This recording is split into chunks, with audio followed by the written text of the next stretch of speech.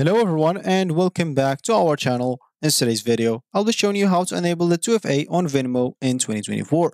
So today we're prioritizing your account security by delving into the process of enabling the 2FA or two-factor authentication for your Venmo account. With 2FA, you will add an extra layer of protection to your transactions and personal information. So stick around as I guide you through the steps of enabling the 2FA on Venmo in 2024. So let's get started. Before we start with this video, make sure to watch us from now till the end so you have full experience. First, you will need to go and access your account on Venmo.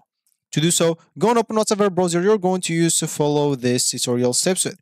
Here in my case, I'm actually going to use the Brave browser, and of course in your case, it could be any other browser that you could possibly have. Of course, if you're using your phone, just go to your Venmo app, log in into your account or sign up into your account, and you will be already good to go. So for the PC users, go to this URL section, just type venmo.com and hit the enter button. This should take you into their home screen or main screen right away, and you will have to do the same as phone users.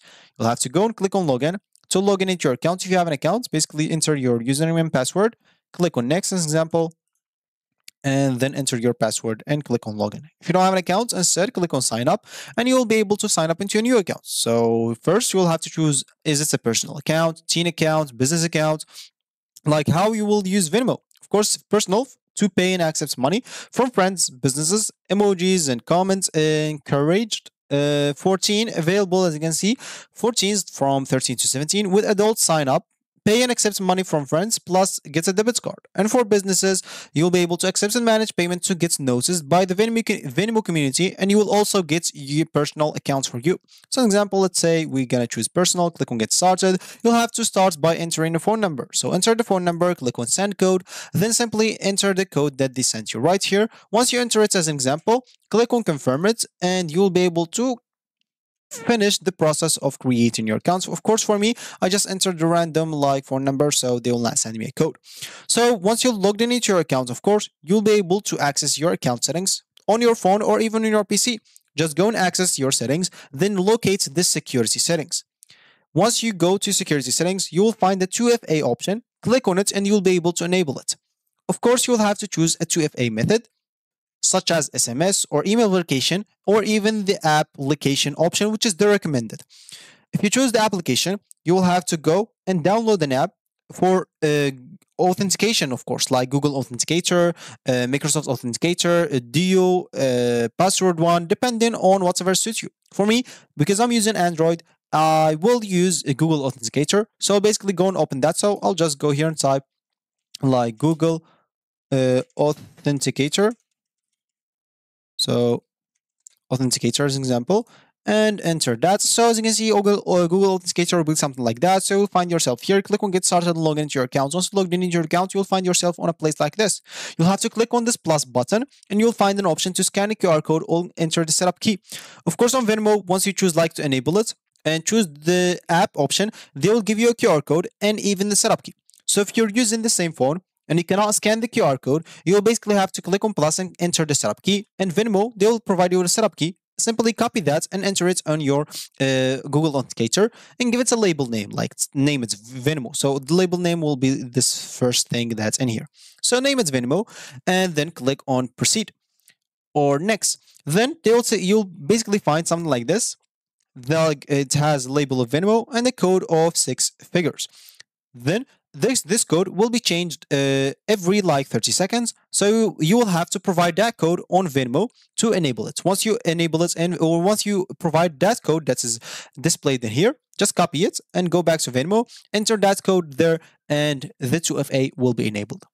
As simple as that. To enable or to provide for you more visuals, let's check an article that's maybe made by Venmo or anything else. So enable, like as an example, 2FA on like Venmo.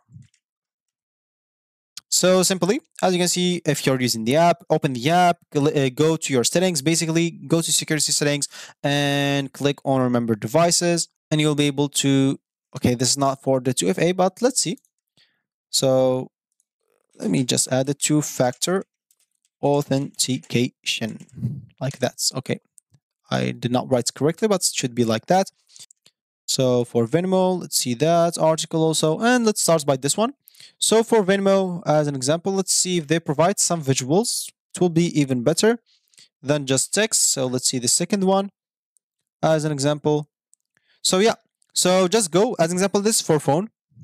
You'll basically have to go to your settings, go to security settings, and you'll find this remember devices. Just go and click on that. And as you can see, you can click on edit. And this is, of course, if you want to remove some authentication, as you can see in here, and you can delete some remember devices. So for this is as an example, you can do this for using multi-factor authentication. And other than that, like, so instead of delete as an example, you'll find here an edit option, and you'll find the plus button. You can click on it to add your two-factor authentication option, like the app as we said before. So most of the articles just contains, as you can see, this article provided by Venmo, help as you can see .venmo.com.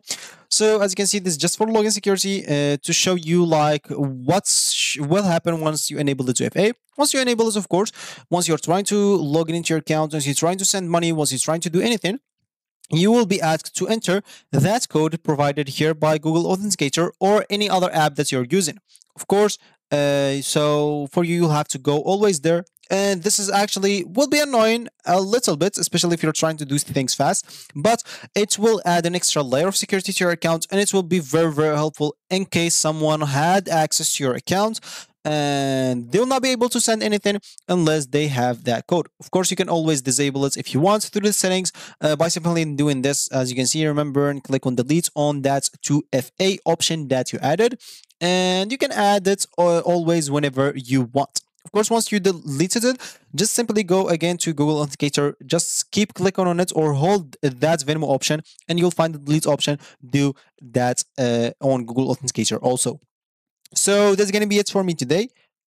For you, there you have it. You successfully understand your Venmo account and how to enable the 2FA on it, or two-factor authentication on it. With 2FA activated, your financial transactions and personal informations are now better protected than or more than ever.